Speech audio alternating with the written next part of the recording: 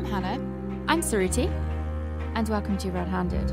Today's case is one that has been requested so many times. Probably one of our most requested ever cases. But we didn't want to do it until we felt like we could really do it justice. It's such a big, well-known case. But here goes. So because it's such a big case, this is going to have to be a two-parter, guys. And this is part one on none other than Josef Fritzl. In 2006, when 18-year-old Natasha Kampusch escaped an underground dungeon where she had been imprisoned for 10 years by her abductor in Lower Austria, everyone was horrified. But they thought what they were seeing was just an anomaly, a freak case, the likes of which Austria would never see again, at least not in that lifetime. But then, just 2 years later, there was Josef Fritzl and the horrors of his cellar.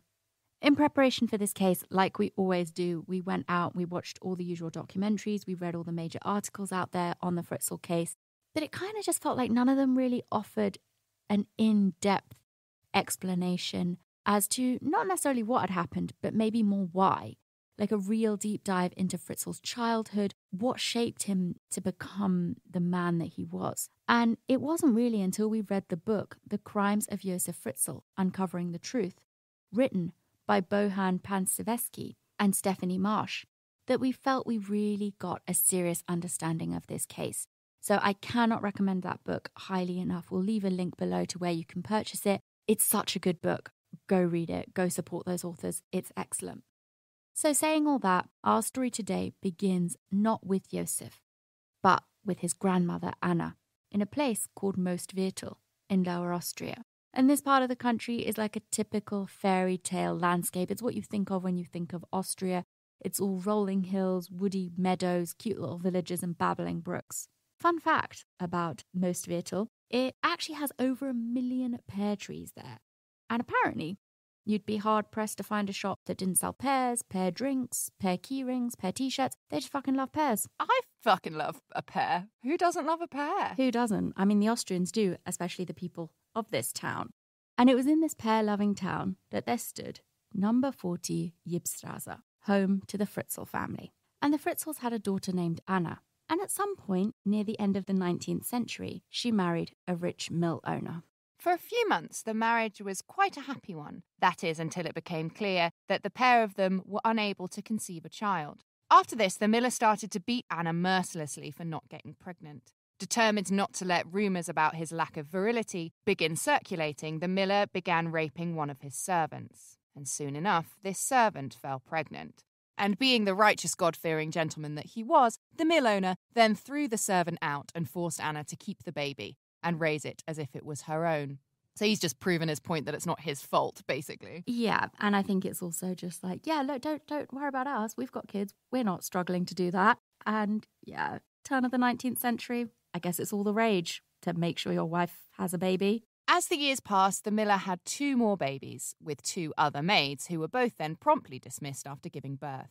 And his wife Anna was made to raise these children too, as if they were her own. All in all, they had 2 little girls and a boy, and the youngest girl was called Maria. And you won't be surprised to find out that the violent miller husband became an equally violent miller father who terrorised his children.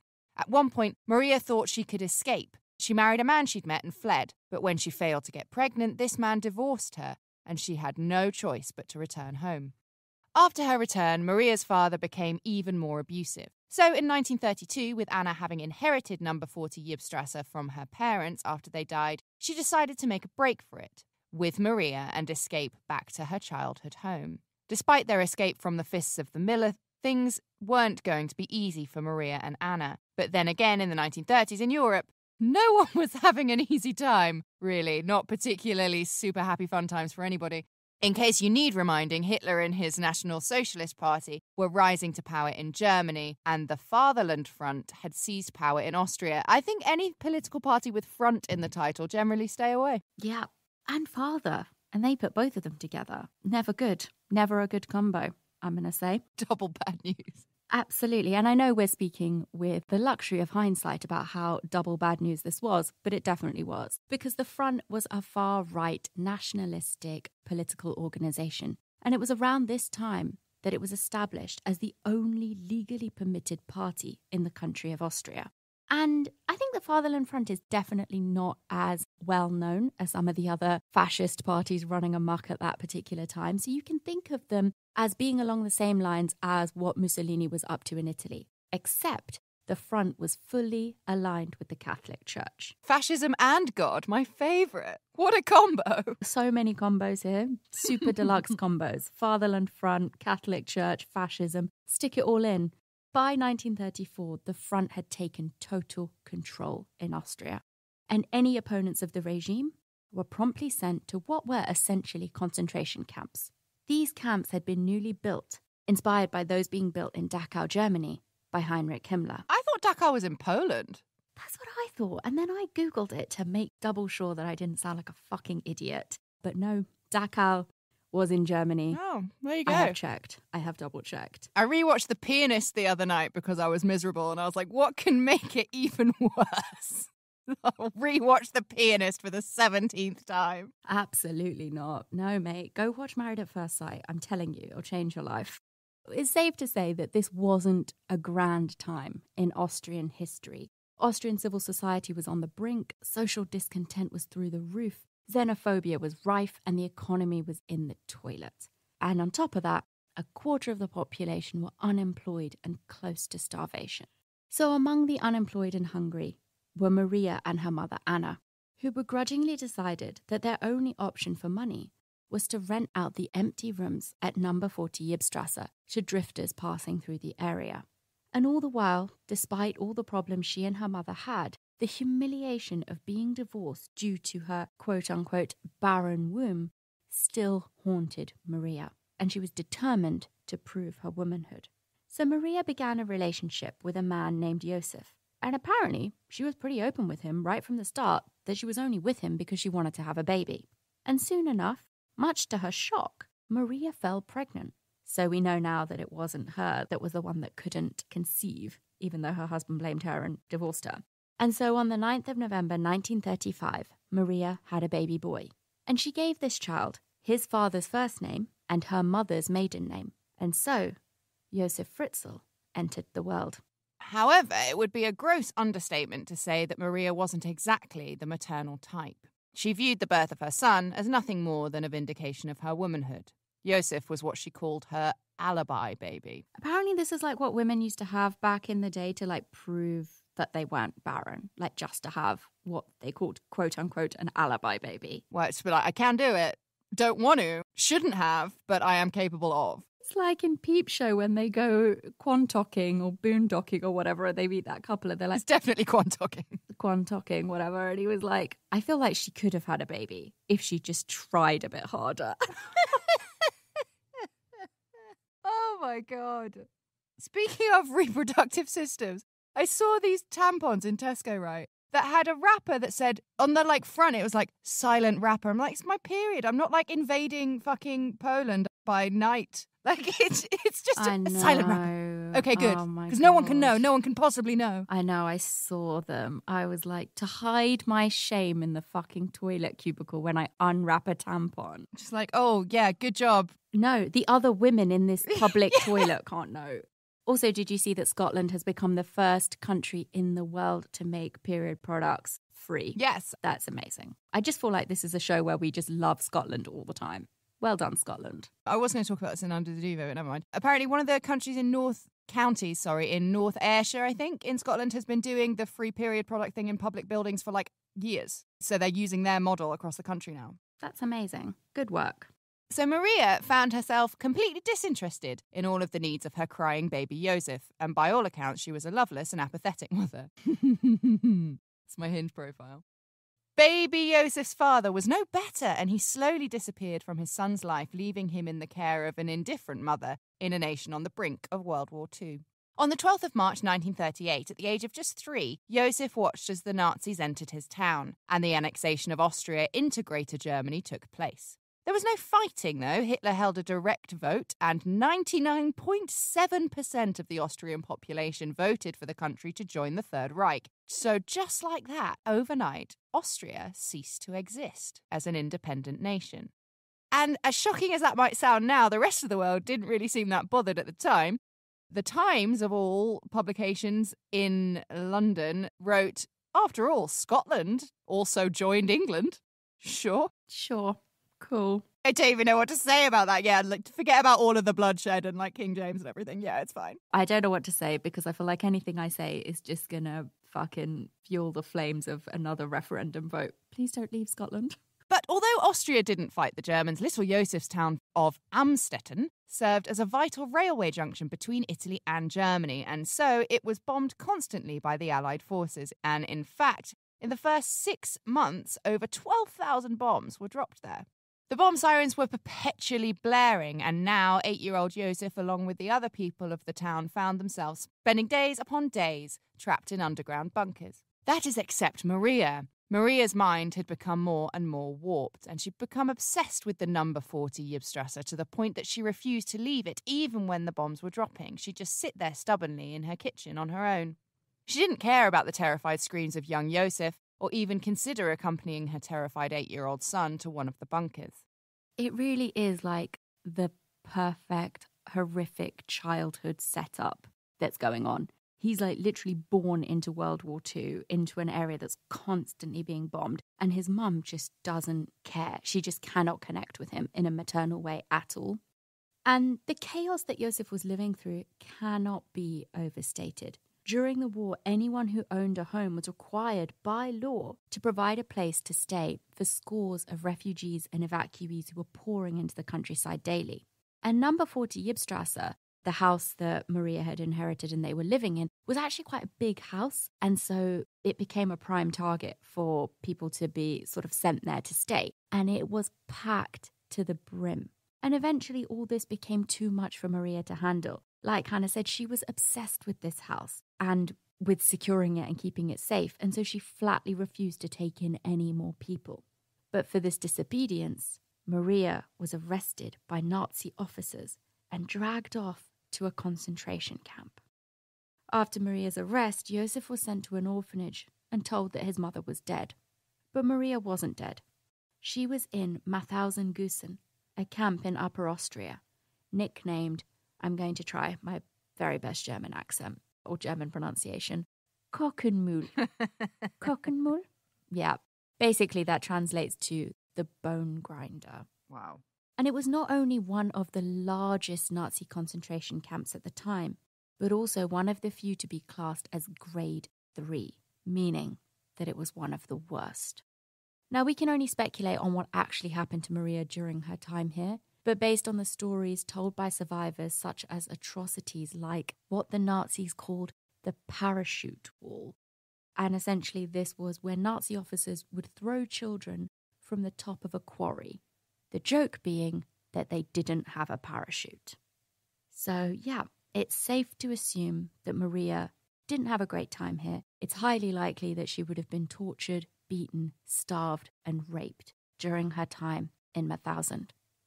But Maria survived, and on the 5th of May 1945, the camp was liberated by US troops. And soon after, a young Josef Fritzl was reunited with his mother, who he had spent years thinking was dead. And the pair returned home to number 40 Ybbstrasse. But the house hadn't held up well in the midst of all the bombings. But Maria didn't care. She wasn't going to leave her home again. Now, Maria had never been the most approachable woman. But after her time in Mauthausen, she became even more withdrawn and even less maternal than ever. After she returned, most days she barely even spoke. And Maria had also returned from Mauthausen with a newfound sense of sadism. She wouldn't think twice about beating Josef. Once, she repeatedly kicked her son in the face until he was lying unconscious in a pool of his own blood. She terrorised the poor boy, often making him sleep outside in the freezing cold or tying him up for days at a time. One of her favourite punishments was Schlettelklein. This was where she would make Josef kneel on the sharp edge of a piece of wood for hours. And this is, I know, how am I going to say this? Yes, like Joseph Kellinger, who we're looking into at the moment for something we can't talk about. He was adopted by Austrian migrants and exactly the same shit. I'm not saying that all Austrian people abuse their children, but like similar time period. And super similar punishments. He was like made to kneel on like sandpaper and stuff for days. I think it's like, I don't know, I did read this somewhere that apparently this Scheitelknein, where you have to like kneel on a sharp piece of wood, is still practiced in places in Austria and Germany today as like punishments that are doled out to kids. I don't know if that's true. I read it somewhere. Is it true, guys? Let us know. I don't know. But that's what I read, so maybe Josef was the subject of so much rage because he'd served as a constant reminder to Maria of her hatred of pretty much all of the men in her life who'd done nothing but abuse her. Maria would also regularly remind her 11-year-old son that she only gave birth to him to, quote, prove a point. And their relationship was, of course, an abusive and toxic one, but it had a dynamic, weirdly, a bit more fitting to a couple than of a mother and son. There was a mania in the way Maria treated her son. One moment she was chastising him violently, but the next she was pulling him back to her with open arms. This is really interesting. So I've been reading about rat brains. Child brains are difficult to study because of the ethics of getting hold of a child and also getting one to sit still for very long. All that red tape of securing a child to dissect. Exactly. So rats, when they are abused by their parent rat, their ability to remember the danger is switched off in their brain, like neurologically, biologically. So that's why, there's a theory that why abused children will defend their abusive parents is because when you're little, usually if you're in a dangerous situation, you learn like, oh, that's hot, I won't do that again. Or if I go there, I'll fall over, or falling out of a tree hurts, whatever. But when it's your parent that's hurting you, your brain doesn't record the information.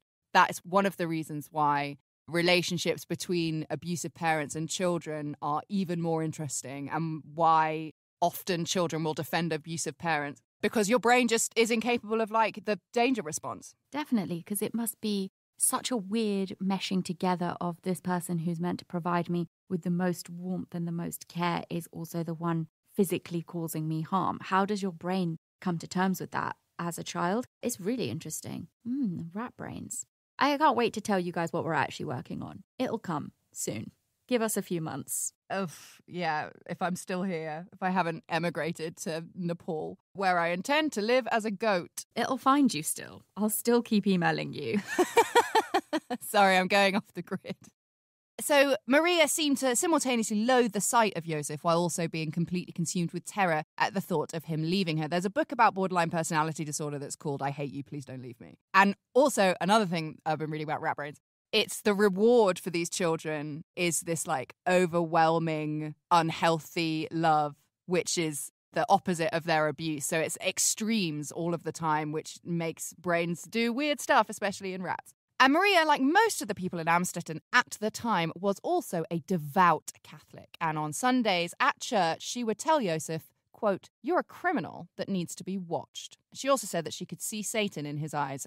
Very few people are going to turn out totally normal.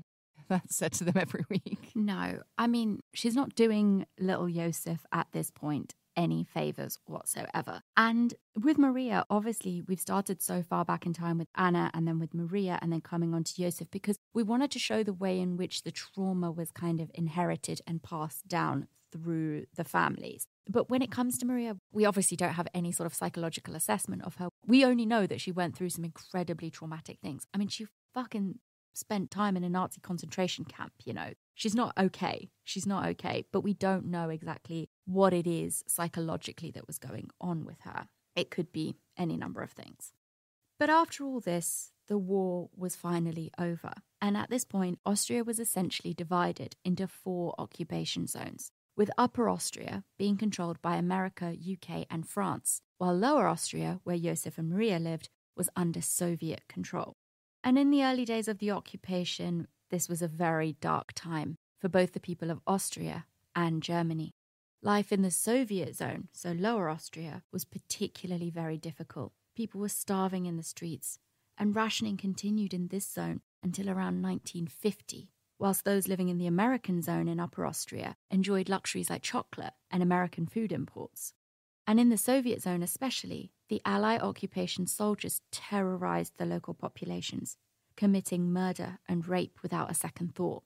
There were estimated to be up to 2 million rapes committed during the occupation, with the majority of offences committed in the Soviet occupation zone. Female deaths in connection with rapes in Germany during this time are estimated to be around 240,000. And British military historian Anthony Beevor described it as, quote, the greatest phenomenon of mass rape in history. It seems that the soldiers, especially those of the Red Army, felt a sense of entitlement to these women, something like they were their spoils of war.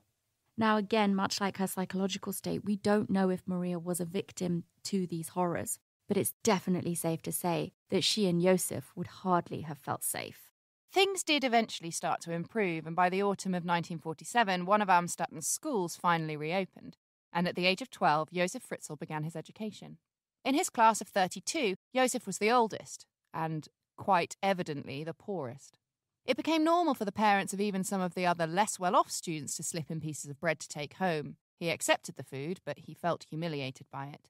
And slowly, his resentment towards his mum began to grow. He never let any of his friends set foot in number 40 Ybbstrasse or even catch sight of Maria.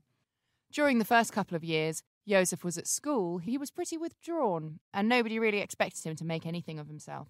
But the school's head teacher, Mr. Freinhammer, saw something in 15-year-old Josef. He saw that Josef Fritzl, although being behind due to deprivation, was naturally incredibly intelligent. So Mr. Freinhammer took it upon himself to regularly give Josef motivational talks on working hard and making something of himself.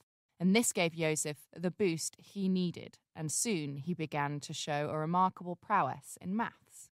Josef applied himself to his schoolwork, even drifting away from his friends, who by this age were more interested in trying to get drunk and party. But apart from his newfound love of learning, Josef was also getting taller and stronger. And Maria loathed the idea of her son maturing and growing up.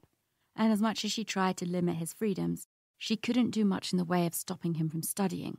She was also all too aware his academic pursuits would lead to a good career, which in turn would earn Josef his independence. She was also becoming very aware that her days of being able to assert herself physically over her son were numbered. And one afternoon, when she went to raise a hand to Josef the way she had done all his life, he lashed out and punched his mother so hard in the side of the head that she was left sprawled out on the kitchen floor. Needless to say, the mother-son dynamic changed completely after that moment. And now Maria feared her son, much like he had feared her all of his life. And it's at this point we really start to see like a turning point in Josef, because one day soon after this incident, he found himself crouching underneath the windowsill of the ground floor bedroom of his neighbour's house, a recently married young couple. He could hear them having sex. Anyone who's lived in a shared house knows how fucking annoying that is. I know. It shouldn't be a factor in anyone's life, I don't think, but it is in so many people, in mine included. I'm just like, great, I have to listen to this for the next 8 minutes. And something, though, interesting to point out at this point as well, before we talk about his peeping Tomery, is that Josef Fritzl, a lot of the time when he goes out and does things like this that's crossing a line, he kind of frames it in a way of like, I just found myself there. I just found myself doing this thing. This thing was just happening. He always kind of frames it as if it's like a passive thing that's happening to him. And even after reading this book and sitting with this case for as long as we have, I still don't know whether that's really how he found himself in these situations, or if he just says it that way to kind of remove responsibility from himself. But we'll come back to this again later. It's super common for people with sort of either schizoid personalities or psychopathic tendencies. Just be like, oh, and then she just got dead. Yeah. There's one Dennis Nilsson quote where one of his victims was eating an omelette while Dennis Nilsson strangled him to death. And in his confession, Dennis Nilsson's like, well, I don't remember doing it, but either I killed him or he choked to death on the omelette, but omelettes don't leave red marks on people's necks, so it must have been me. And that is referred to as the omelette death. Not joking, that's seriously what it is in the transcripts. Pretty soon after Josef had started to listen in on this couple, he made it his new hobby and he became quite a talented peeping Tom. He learned his neighbours' schedules in extreme detail, to the point that he knew when they'd be undressing, having a bath, or going to bed, and he always made sure that he had a good view. The windows of young women were, of course, his favourite, and it wasn't long before this behaviour escalated. At the age of 16, he began to hide in the woods and follow women who were out alone, sometimes exposing himself. Sexual deviant by night and student by day, that same year Josef finished school with exceptional grades, and was actually one of the few people in his class who went on to further education. Without telling his mum Maria, Josef secretly enrolled himself into a 2-year engineering evening course and found work at a metal yard to pay his bills. And finally, in 1951, Josef Fritzl left Amstetten and moved to Linz in Upper Austria. Linz was a much wealthier and prosperous part of Austria than Amstetten was, and in fact, it was one of the few parts of Austria that didn't experience economic disaster after the war. Unlike Amstetten, where people were rationing food and barely making a living, Linz was an industrial heartland full of factories and chemical plants, and people even had chocolate and American cigarettes, which seems bananas. I remember when we were in Cuba, obviously Cuba has a trade embargo with the United States, so there aren't any American cigarettes. Cuban cigarettes are called Hollywoods. That is fucking hilarious. That is so funny. So in 1956, Fritzl earned himself a job at the prestigious metal engineering firm Voestalpine, something that he was incredibly proud of. And I think that this is something that is quite different with Fritzl and other sort of people with psychopathic tendencies that we've covered in the past, is he is such an academic high achiever. Because a lot of other psychopaths we see, they fall out of education quite early. They get quite bored. Their brains aren't really wired to learn in that way. But he really goes full force and he becomes incredibly successful in many ways, career-wise. So by this time, his professional life was going exceptionally well. However, his personal life still left a lot to be desired. This was the 50s. And so, of course, it was commonplace for men at the time to be married in their 20s. And so Josef Fritzl felt like he was not quite achieving his best in this area because he was 19 years old and he had never so much as even kissed a girl. But all this was about to change when a colleague invited him to a party where he met a 16-year-old girl named Rosemarie. She asked him to dance, they shared a kiss, and just a few months later, the two were married. Love in the 50s for you. Yeah, a simpler time. Let's go to a party, found a husband, bing bang, baby. And Rosemarie, it does seem like she did really love Josef. She seems really to have been drawn to his intelligence and his ambition, and she was also happy to accept him as the head of the household. They both shared the same dream of having a large family, and Rosemarie even promised Josef to bear him many children and assume the role of a traditional 50s housewife. So the couple moved into one of the ground floor flats in number 40 Ybbstrasse, and Josef lived with Rosemarie's parents in Linz during the week while he worked, then returned to Amstetten to be with his wife on weekends. On the 17th of June 1957, Josef and Rosemarie welcomed their first baby into the world, a baby girl who they named Ulrike. And just 3 years later, they had another baby. Again, it was a girl, and they named her Rosemarie. The couple's first son, Harold Gunther, was born 5 years later, on the 7th of September 1963. And all the while, Josef's career was progressing extremely well. By 1958, he'd grown into an impressive, respectable-looking family man. Voestalpine, the company that he worked for, had also expanded globally, and much to Fritzl's delight, he was chosen in 1962 to oversee a project in Ghana for 18 months. He jumped at the opportunity, and his salary was doubled. With the growing family he had, he needed every penny he could get. But this trip was a bit of a turning point for the Fritzl family. Over the course of the 18 months, Josef didn't return at all to visit his family. They didn't even speak on the phone once. Fritzl, instead, was indulging in the local brothels of Ghana, and when he did finally come home in 1965, the cracks in his once happy marriage had started to show. His 3 children were now 8, 5, and 2. They didn't really remember their father, and they kept their distance. Fritzl was furious. He was the one earning all of the money. The least that these children could do was love and respect him. And unsurprisingly, this fury expressed itself in the same kind of violence his mother Maria had subjected him to as a child. Rosemarie, while now pregnant with their 4th baby, didn't have much time to pay attention to her husband either. Slowly, feelings of rage and self-pity began to take over Josef Fritzl, and he became something of a tyrant in his own house. He would beat his children and scream at his wife, and it was into this volatile home that Fritzl's 4th child, Elisabeth, was born on the 8th of April 1966. By this stage, Josef and Rosemarie were drifting further and further away from each other.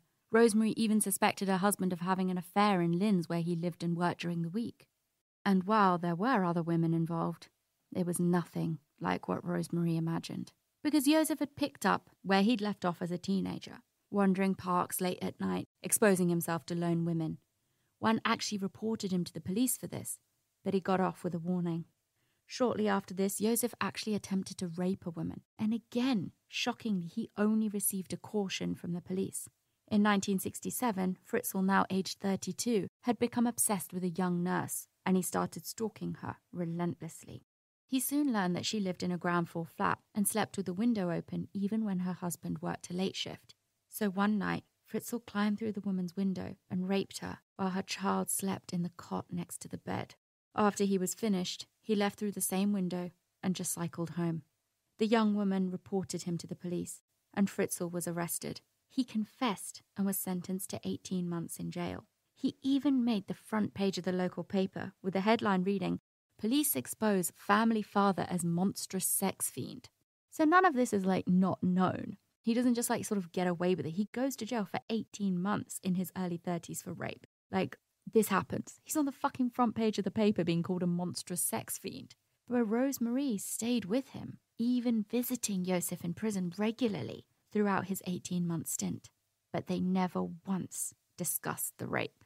After getting out of prison, Josef lost his job in Linz and returned to number 40 Ybbstrasse.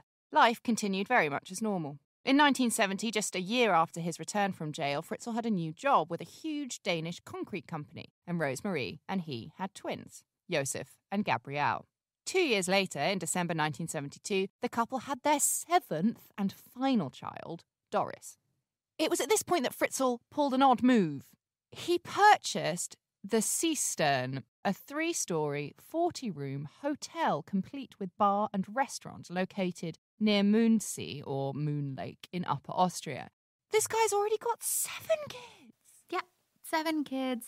How much money is he earning? I think he's basically doing very well. It's like those couples you see on Grand Designs where you're like, really? Are you really going to put 5 years of your life I watched a heartbreaking one the other day where they bought this fucking outrageously expensive plot on the side of a cliff, and they had to build another property to finance the building of the main one, and they never finished it and they got divorced. Oh no, that's What a bummer. really sad. I haven't seen that one. I hope I don't see it. Fucking hell, that's miserable. Yeah, it really bums you out. Josef fancied himself a grand designer, and he worked on the hotel and his family home. In November 1978, he began work on 3 major renovation projects. He built a roof terrace at the hotel. He constructed an enormous extension to the back of number 40 Ybbstrasse to use as an apartment block that he could rent out to tenants. And finally, he built a cellar under his house. And when we say he built, we really mean it. This is him with cinder blocks strapped to his back. Fritzl was obviously an engineer, and he was very skilled at DIY, so he did it all himself, in his very eclectic and strange style. Yeah, because the apartment block that he built was weird and disorientating, to say the least. According to tenants who stayed there, apparently there were just staircases placed in the middle of rooms. The ceilings of different rooms were varying heights, so you would walk from one room into another and the ceiling height would completely change. And he also created these long and narrow, unnecessary corridors everywhere that felt suffocatingly claustrophobic. I don't know if he meant to build it in such a disorientating way, or it's because he knew enough to build, but he's not actually an architect, so he doesn't really know what he's doing properly. I don't know. It also took Fritzl 4 years to finish this apartment block, and during this time, he became more and more abusive to his wife and his children. And despite her family begging her to, Rosemarie never left. She just kept herself busy with running the hotel and raising the children. But once the apartment block was done, Rosemarie was quietly thrilled because Fritzl informed her that he had built himself an entire floor in the building, which he was going to use as his private living quarters that nobody else was allowed to enter. Rosemarie was happy because she thought if he stayed there more often, then she and the kids could escape his violent rages. But, very big red flag, very big bad sign, if there's even a room in your house that you can't enter because your husband tells you, there is an entire floor of that apartment he now says that she can't enter. That's never good news. That's bad news bears right there. But Rosemarie stays quiet through all of this, and that is quite a big feature to her involvement with this entire case. But like their mother, the Fritzl children knew that the best course of action was to keep your head down and just stay quiet. They all knew that they needed to just grow up as fast as possible and move out. And so, in quick succession, the 3 eldest all left. And at this point, only 4 children remained at home.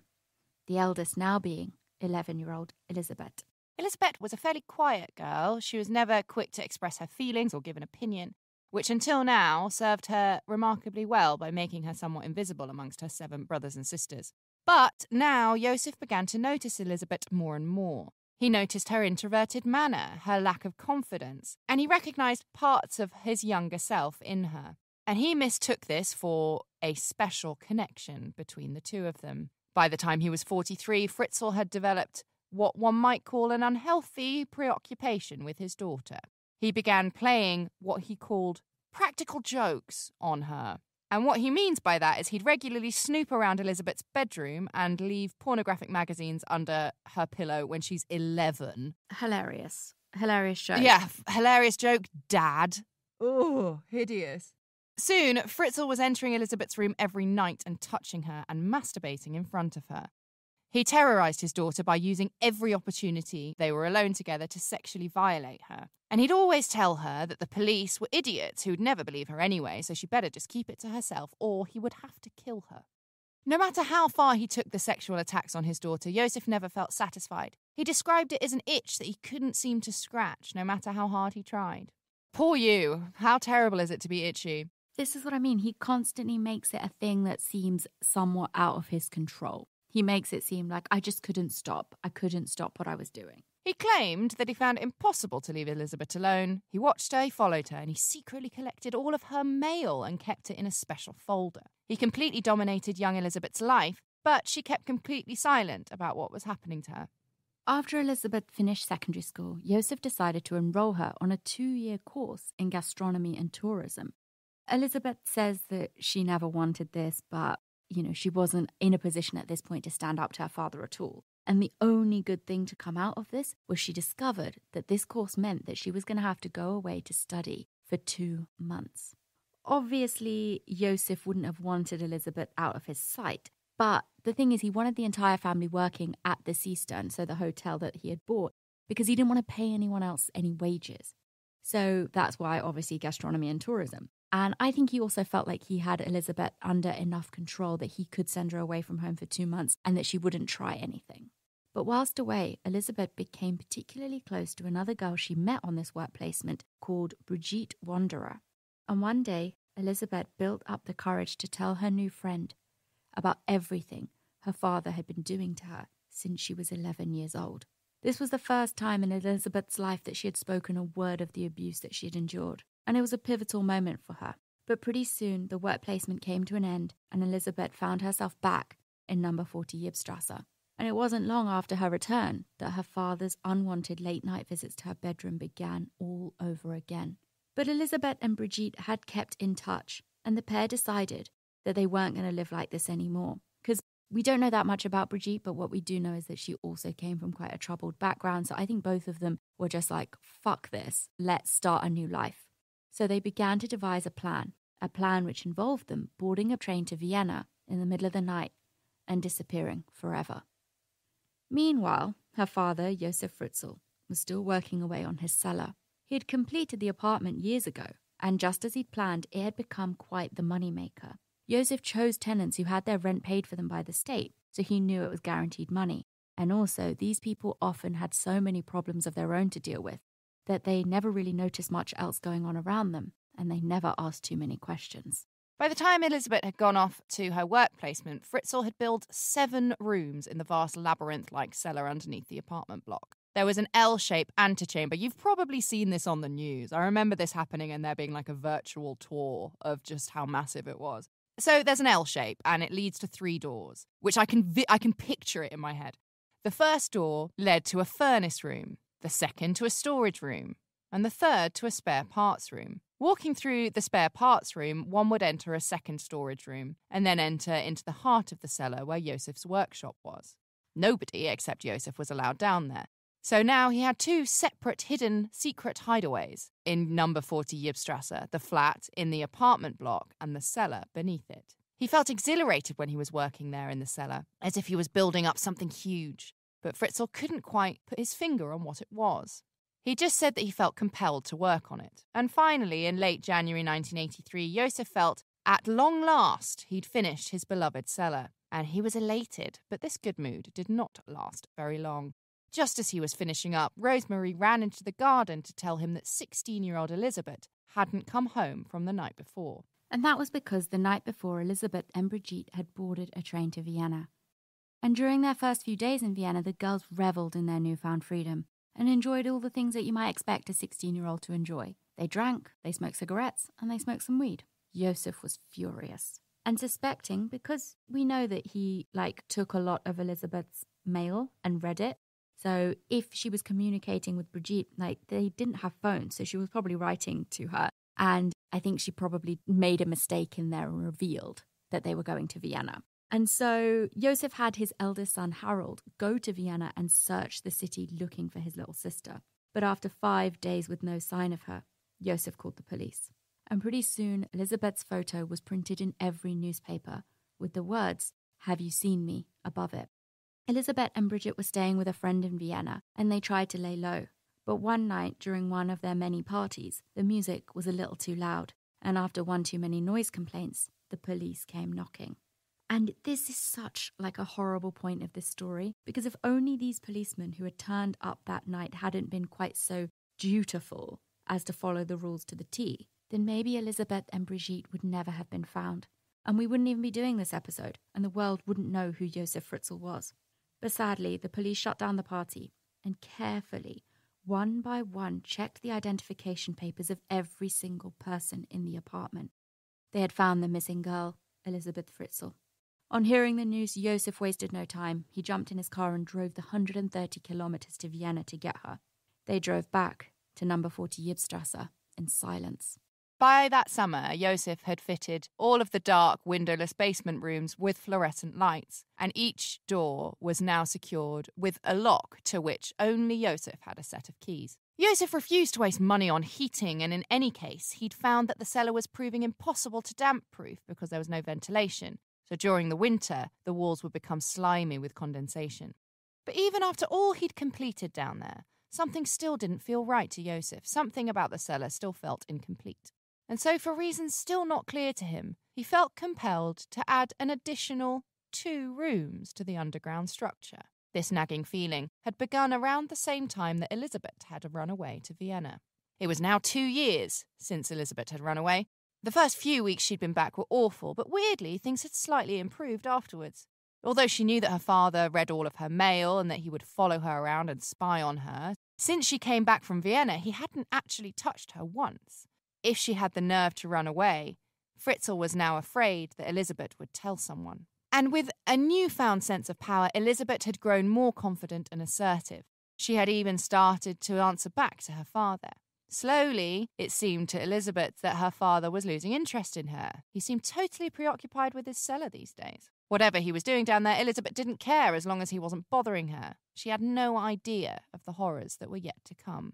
In the cellar, Josef's secret rooms were taking shape. He had even knocked a small hole through the wall of his office, which made it just big enough for him to crawl through the tiny passageway which led to the main room. When anyone asked what the cellar was for, Fritzl told them that it was a nuclear bunker. And this wasn't weird at all at the time, what with the Cold War and all. The Austrian government were actually subsidizing anyone who was building one. But according to Fritzl, he maintains that he didn't really know why he was building it. That's just what he told people.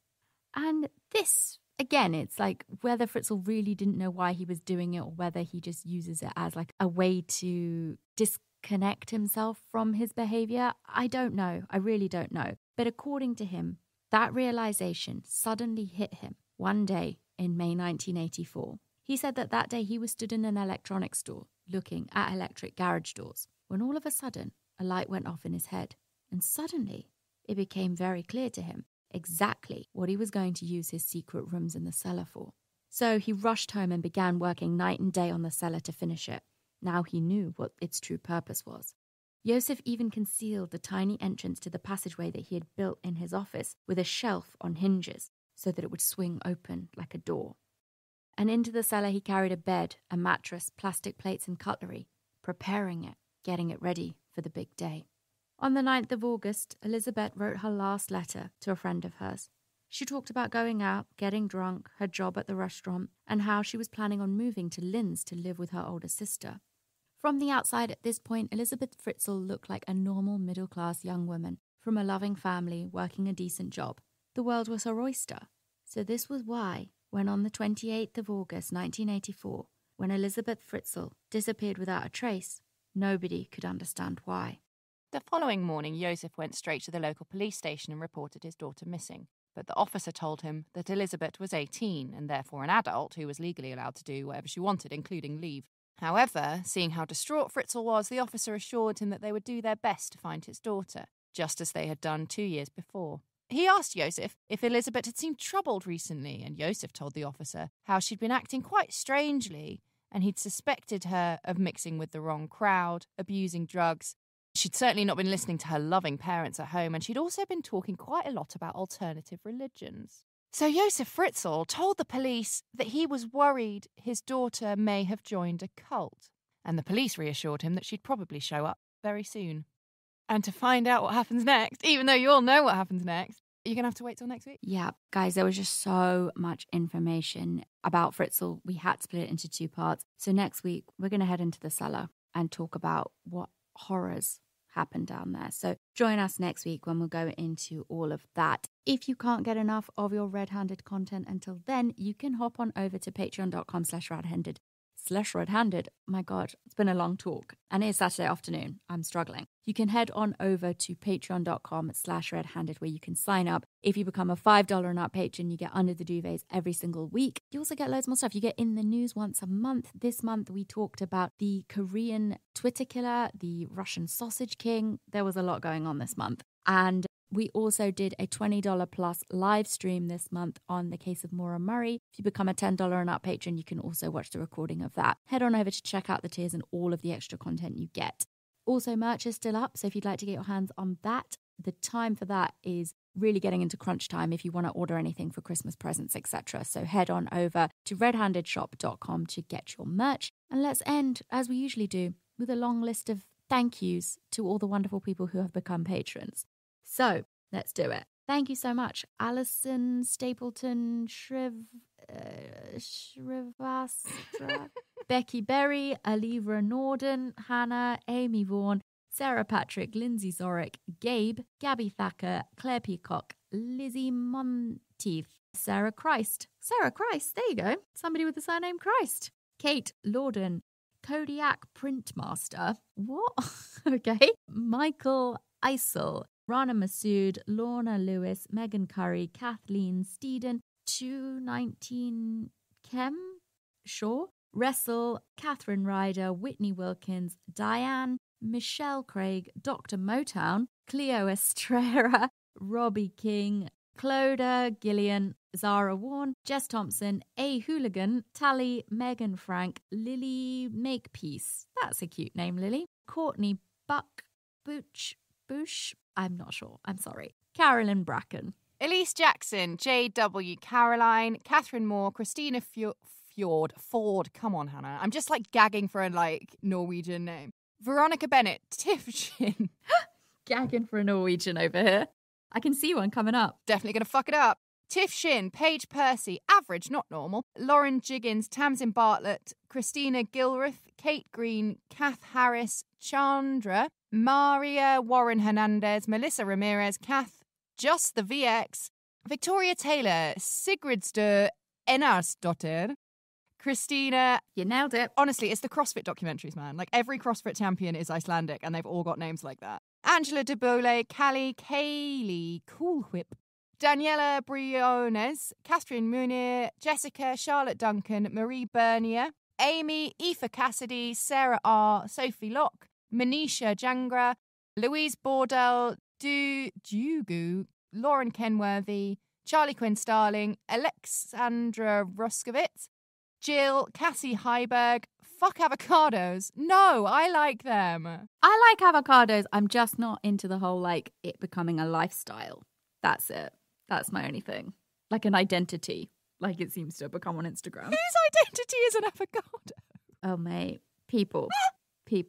All right, I'll take your word for it. Harry Winsome, Chrissy Aguero, Krista Rhodes, Suzanne Howard, Roxanne Joseph, Marie Paris, Valerie Robinson, Alexa Joe, Claire Robles-Gill, Kimberly Carmichael, Trudy Bramall, Corin Johnson, Dana McNutt, Magnificent Bee, Candice Crouch, Amy Jane Morgan, Marybeth Christensen, Catherine Shroy, Kat, Sam Unstead, Natalie O'Leary, Greta Thompson-Wiener, Lauren Thompson, Iona McKay Bulger, Marissa O'Shea, EM to BM, MB, M to... I don't know. Sophie Clark, Delvin McGee, Tori Martin, Rose Skehan, Pia Gunch, Kira Walton, Akiko K, Maria Guarneri White, Kelly Sloan, Lisa Ledzesma, Shelby Emerson, Rebecca Murphy, Shayla Yarborough, Katie Edwards, Karen Bardsley, and Izzy Brutton. Thank you so much for supporting the show. Keep doing it, please. Thank you. And we'll also keep doing it, please. Absolutely. All the promises. Good work, guys. Good work, everybody. So yes, listen to this. Probably stay inside because that's the rule now. And stay safe. Goodbye. Bye.